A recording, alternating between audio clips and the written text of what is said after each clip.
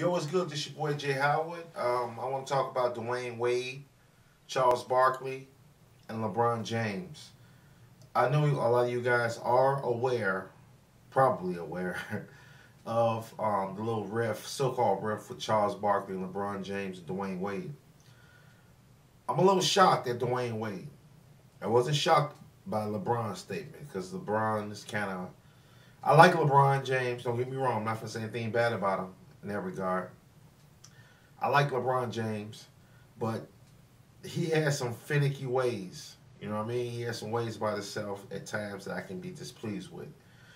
What I'm talking about is the comments that Charles Barkley said about Dwayne Wade losing a step.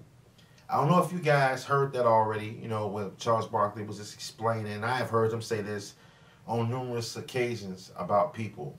You know what I mean? And sometimes, to be honest with you, I'm a Charles Barkley fan too. But Charles Barkley can rub you the wrong way sometimes. Sometimes Charles Barkley, he contradicts himself. He does that shit every Thursday night. But sometimes Charles Barkley can say things that's inappropriate at times because he's the type of person that speaks his mind. But I don't think the remarks he made about Dwayne Wade were really inappropriate. Me personally, despite Dwayne Wade over the last couple of games, he's been shooting good from the field. I think Dwayne Wade has lost a step too. You know, when Charles Barkley made that statement, LeBron James said that Charles Barkley needs to shut up. Well, the other night, this happened a couple of weeks ago, about a week or so ago. The other night, after the Minnesota Timberwolves game, Ernie Johnson was Miami versus the Timberwolves. Miami won. They was interviewing Dwayne Wade. And Ernie Johnson asked him how did he feel when he heard about Charles Barkley saying that. And Dwayne was like, who? I don't know that name. What name are you talking about? What name is who? Who? He was, you know, giving the impression he didn't want to talk about it or he not acknowledging Charles Barkley. Now, this is my take on it. If Dwayne Wade is following suit as far as being mad about that, I think he's petty. On the other hand, I thought him and Charles Barkley was friends. You know, they did the T-Mobile commercial together. I thought, and I have heard him like call Dwayne Wade and stuff and play on TNT before. He did it like 2 or 3 times. And he always gave Dwayne Wade his props. And I want to know what you guys think about this because to me, this is how I look at it. It's like when I watch ESPN, it's a lot of things that Skip Bayless and a lot of the commentators, Jalen Rose, Stephen A. Smith, Magic Johnson, John Barry, a lot of these guys say things that I don't agree with. You know what I mean? A lot of them say stuff sometimes that's inappropriate. They might be seem kind of harsh. But that's their job description. They are analysts. They give their opinion when they analyze things. You get what I'm saying? They analyze best when they give their opinion. I think if Dwayne Wade is truly mad at Barkley, I think it's petty. Because in reality, you're going to get older in basketball. You're going to look slower. The one thing I don't like about LeBron James is that LeBron James kind of took it too personal defending Dwayne Wade. I have heard Barkley say this before about Tim Duncan. I'm a diehard Spurs fan. I have heard him say things about Tim Duncan, Manu Ginobili, Parker. They're too old, they're too old, they're too old. And every year, they win them in 60 games for the last 3 years. Since Barkley been saying that, the Spurs probably have won over the last 3 seasons, probably almost 150 games. I mean, more than 150 games. You know what I mean? One thing Barkley was right about is when he said that Memphis was going to beat them.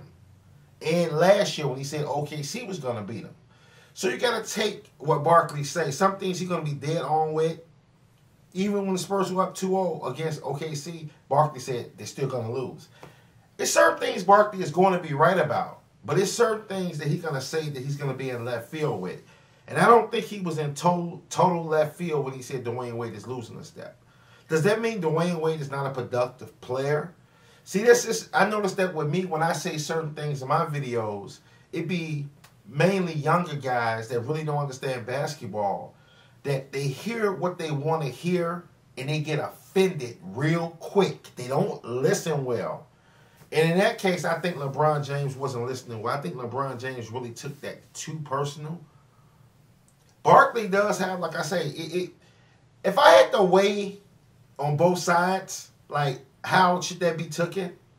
I will have to side with Barkley because I know how Barkley is and I know what he meant by it. It doesn't mean Dwayne Wade is diminishing as a player. Losing a step would be like, you know, Dwayne Wade has always been a guy that drives to the bucket a lot. He had ridiculous hops in his younger part of his career. He still can get up now when needed. But you can see, like, with certain layups and stuff, he don't have that lift anymore. Despite him being hurt, he just don't have the lift like you can notice. He still can get up there, but you can notice that he probably had a 47-inch vertical. It's probably a 40 now. Or a 37. You get what I'm saying? Stuff like that, and that comes with age. I think that, you know, in that situation, LeBron, to me, if you listen to LeBron, I know you don't give a fuck about me. Man, don't let that stuff detour you on getting back to the finals, dude. Don't even start. They ain't even your character to really respond back out, especially at a big figure like Barkley. Don't even get into a shouting match and having the camera and the spotlight on you, because from this point on, I don't know if you're aware of this, LeBron, they're going to keep bringing this up through the whole season now. You know what I mean? So you better be prepared. You and Dwayne Wade better be prepared for people to take punches in the interview because they want some juicy stuff now. So when you decide to make statements like that, be strong enough to take it, you know, because now you have created it. Now it's going to get thrown back in your face.